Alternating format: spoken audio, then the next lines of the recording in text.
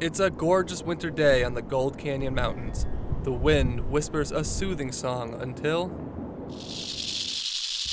While most people would be frightened by the stirring of this rattle, Mesa Community College's Andy Baldwin stops by the Gold Canyon Fire Department to pick up his next batch of slithering serpents. I worked out an arrangement with the fire department so that whenever they would pick up a snake, they would call me. We give Andy a call, and he usually picks them up that night. If not, he picks them up the next morning. And once back at his house, the real fun begins. So what I'm going to do is I get all my tools together, and at least in a general area. I open up the bucket and pull out the snake.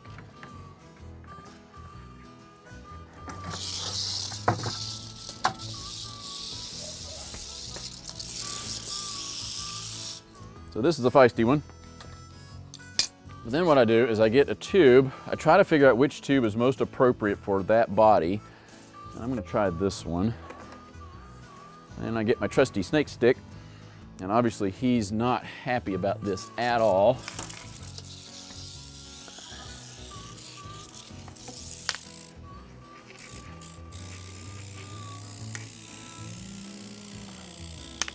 Now that's what you want him to do.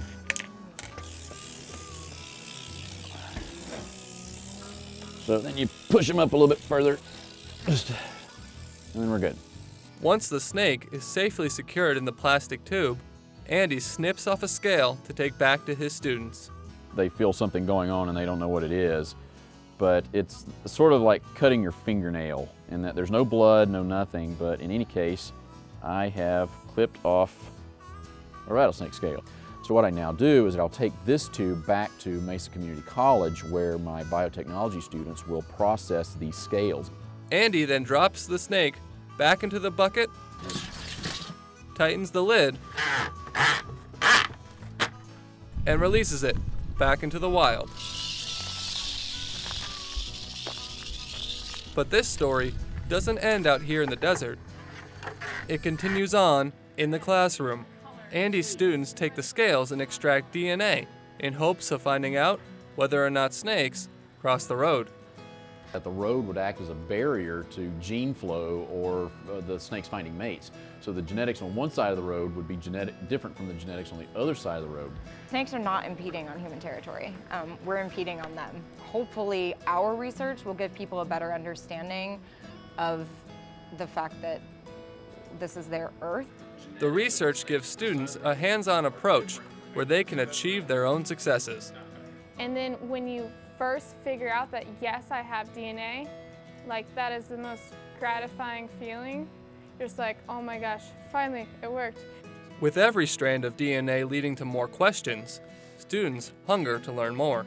Even at the end of our last class was already like, you have to create something where I can come back. I just want to know the answers to our research. We'll find out, and that's sort of the point of continuing this project in Bio 107 next semester. By bringing the wildlife into the classroom, Andy is teaching his students that it's all about the journey, not the destination. Nick Spordone, reporting for Maricopa Now.